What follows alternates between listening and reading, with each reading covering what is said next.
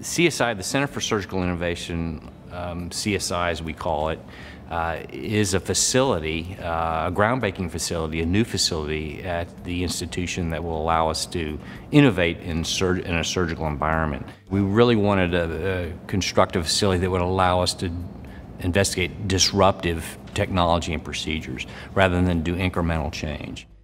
The Center for Surgical Innovation as a facility will consist of 2 operating rooms and 2 procedure rooms. It's a linear set of suites, 2 imaging rooms, 1 for CT scanning and 1 for MRI. It's the only facility, only operating room in the world at this time that has both MRI and CT scanning.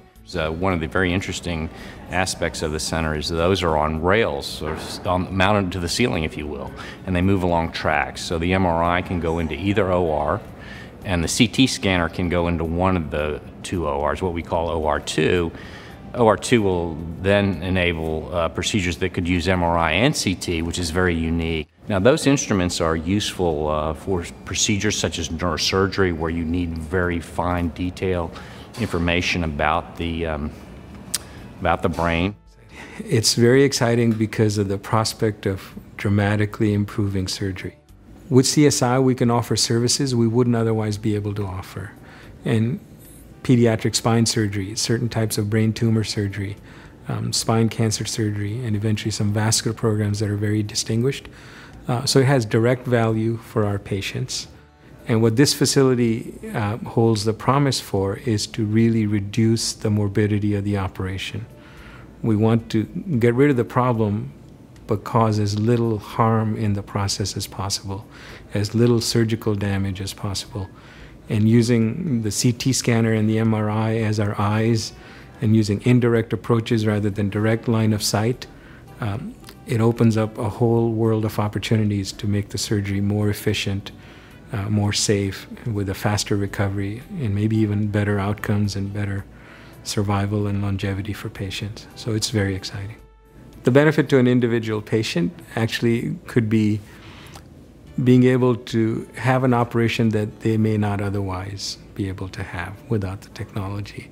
In particular, for brain tumors or spine tumors, certain types of conditions may not be safely treated without reliably imaging things during the operation to guide the surgery. So it would certainly benefit those patients.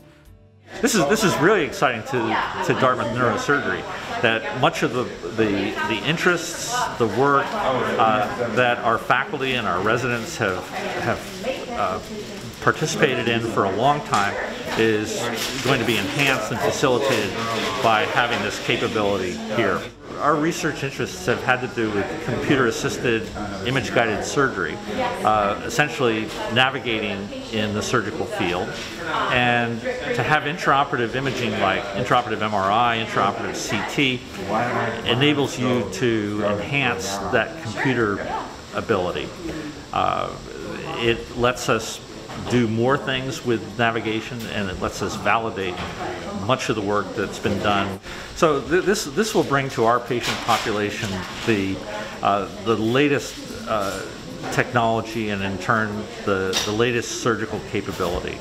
Particularly for some conditions like brain tumors, this is really an essential step to providing them with what we know to be the most effective surgical intervention. You could not do this without this facility.